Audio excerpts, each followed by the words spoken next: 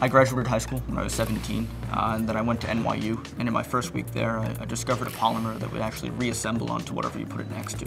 So if you put it onto skin, it turns into skin, and if you put it onto liver, it turns into liver. And with a friend from college, I started my company, which is called Synaris.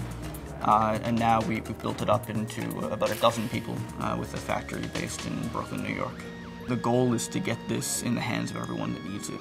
So really to get this on every ambulance, in every operating room, and in the purse of every mom. We call it VETI-GEL, but that's for the animal health market. But we don't have a name yet for humans. I always knew I wanted to go into medicine. I always knew that I wanted to solve problems in medicine, but I really never knew how. And it was by a lot of luck that I found the polymers that I did. But once we found them, we were able to optimize them and really work towards solving the problem, which is being able to treat wounds in the most effective way.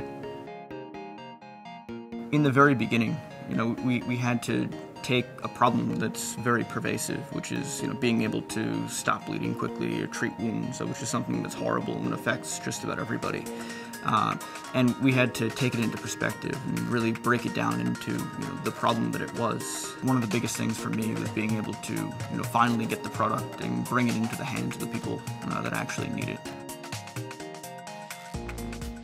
It's really trying to expand into a product line of different technologies that allow better wound treatment. So this means that any time that you get hurt, we have a problem, or we have a technology or a solution for that. To be the best solution that's out there, and the solution that has the customer or the end user's needs in mind in the best way.